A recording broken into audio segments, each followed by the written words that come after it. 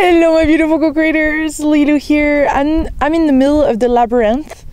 That was featured last night for the premiere of the Sacred Journey of the Heart.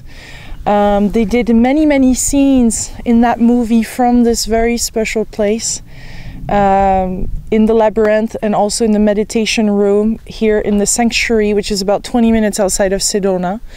I just actually did this Labyrinth myself just today, right now. Had a wonderful, peaceful experience, very different than the first Labyrinth I talked to you about a few days ago that I did in Santa Fe, New Mexico.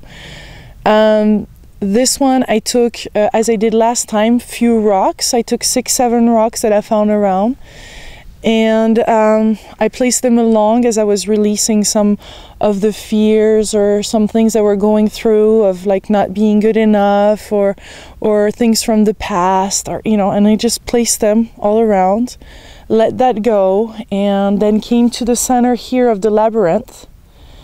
And then in the center, which is really our heart, our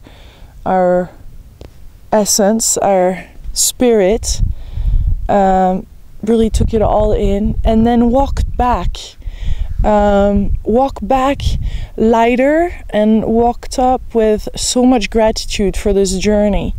And I could feel the lightness and the beingness and just the presence of my soul. And that's it was actually this time around I had a more powerful experience on the way to come back.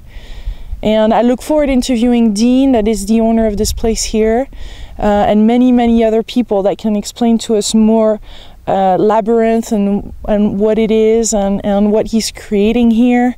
These are all very juicy stories that I want to share with all of you. I think the big media are not talking enough yet about those, and there's some very peaceful and beautiful, not what I would call sensational, but really that speaks to our heart and is going to make a difference in our own journey, as you're going to listen to those. So what a delight and a beautiful thing to be in this site. And I also placed 2 little rocks here. I don't know if you can see these 2 next to each other, because when I was walking, I had the last little rock in my hand, and I didn't want to let it go. I'm like, this is the last one.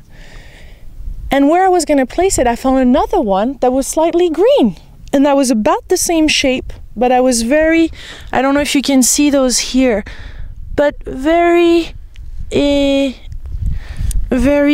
complementary to each other. This is the green one, kind of a heart-shaped one. I don't know if you can see it.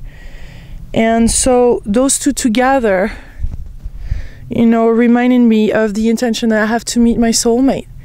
And so I placed it here at the center as not wanting to change anything within me, not wanting to change anything within the other, but coming together, and that we share our journey. And so I placed it here as a offering to the earth for the love and the creation that this relationship will create, and the beauty that will create in the world.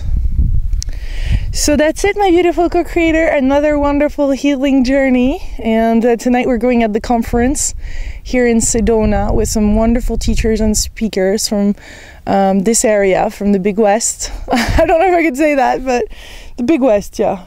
And so I'm wearing my cowboy hat. I'm gonna jump on a horse and go for a ride. Much love. Bye.